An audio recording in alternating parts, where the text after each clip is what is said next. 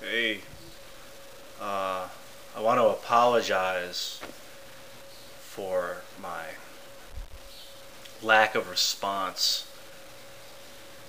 seeming lack of response. I feel like I'm not responding enough. Ever since one of the videos that I made got featured, I don't really want to call it my videos. Not really my video that got featured. It wasn't me that got featured. It was a video that I made. A piece of art that I made got featured. Ever since, it kind of picked up, and the amount of people that have been contacting me has increased. And it's been harder to communicate with everyone. I have a lot of messages.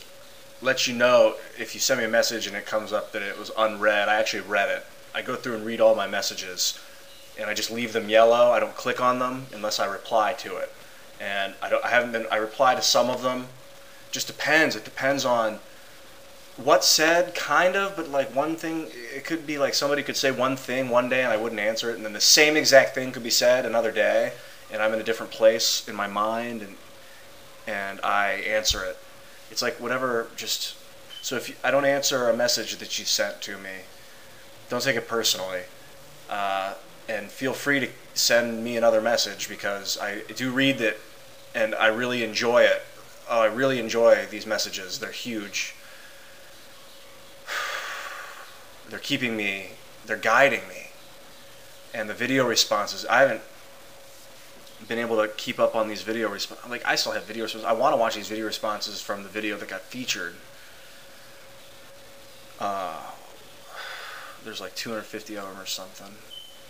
And then I watched a video response to a video I just did. And that was, I watched a few. And then I realized, like, the video responses, a lot of them are people taking the same video that they'd made and just hopping it to my newest video. So I see a lot of the same video over and over, like the people are trying to get an exposure by tagging it on, rather than just making this response to me. Maybe it's that people want me to see it, want to make sure I see it. You can always send it in a message too. If you send it in a message and say, this is an attached video I made to you, watch it, or something like that, I'll be much more likely to watch it, because the video responses are like, and I'll have a lot of like unrelated video responses. I was thinking about approving them again, but I really like just letting anyone attach anything they want. Even though it causes this chaos, you know, that I even bring it up to talk about it, I still like it. Max, I was talking to Max last night, and I said I was talking about, actually on Stickcam, and I was talking about Stickcam, I hear is how it's pronounced, like sticky camera. Like you take it, move it around, and put it somewhere. Other people have called it Stickum. It's spelled Stickum, but I always thought it's Stickcam because it was a sticky camera. And now I've found from insiders working at Stickcam that is how it's pronounced. It's actually Dominic's working over at Stickcam now. Oh, by the way, I work at a restaurant called Dusty's in Los Angeles. It's on Sunset. It's French Canadian. Come on by. Check it out. It's amazing food, and I'll wait on you, and I'll serve you. I will serve you! Let it be the ultimate retribution. You know? You must feel like I go on and on so much, and like you have to fucking sit there and listen to me. So come, make me wait on you. Make me get you lemonade and eggs. And it'd be cool. It'd be great to meet people face to face and communicate and humanize it, because the technology makes it seem like I'm like something. Like all these people in Hollywood, there's something, but it's every one of them is just people that you would meet and shake their hands and listen and talk to and communicate to. Nobody's any greater than that.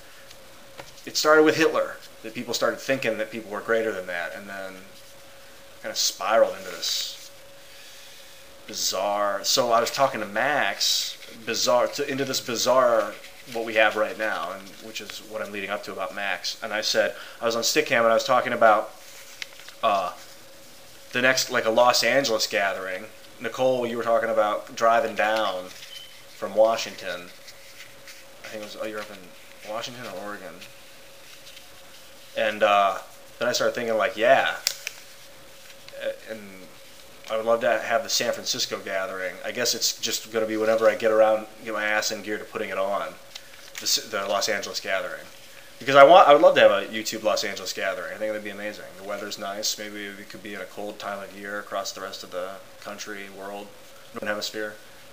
Not that you guys in Australia are different, but I think the majority of the population resides in the Northern Hemisphere, so to coordinate would be more beneficial to humanity in the long run.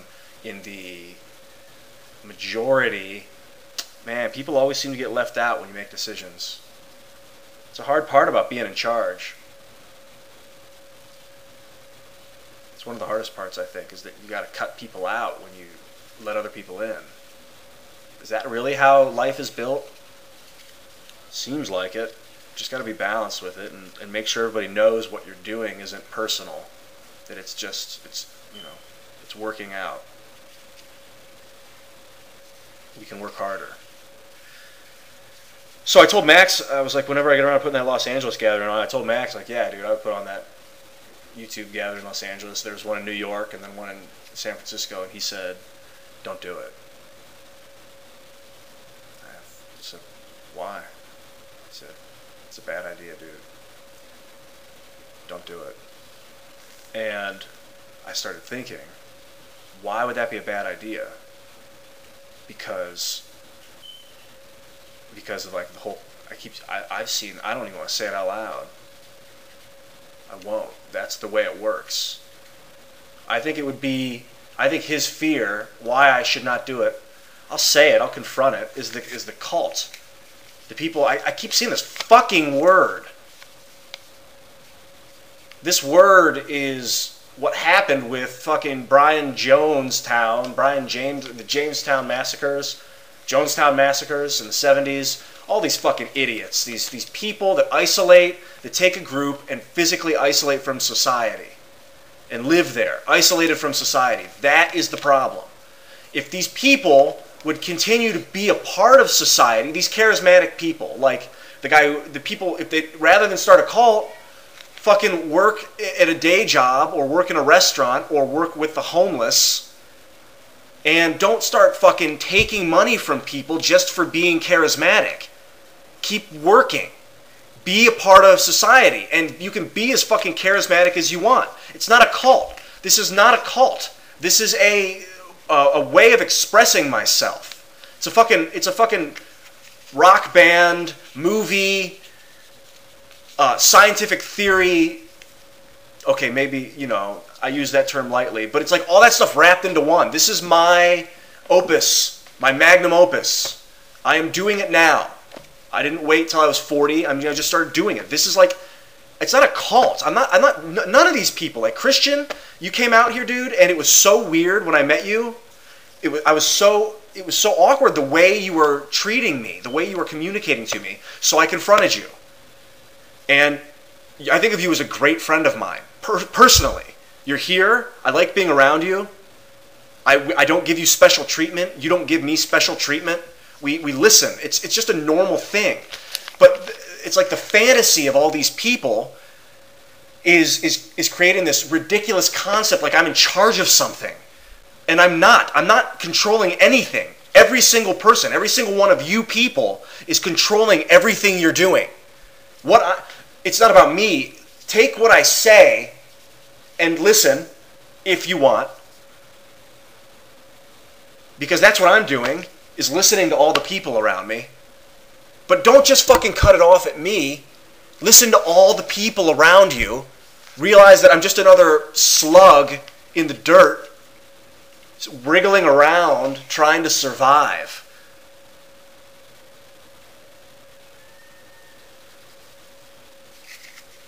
I feel like I flowed. I'm going to watch that and take it in. And hopefully I was able to get my point across. I know it gets a little muddy sometimes, but that's what I've been feeling lately.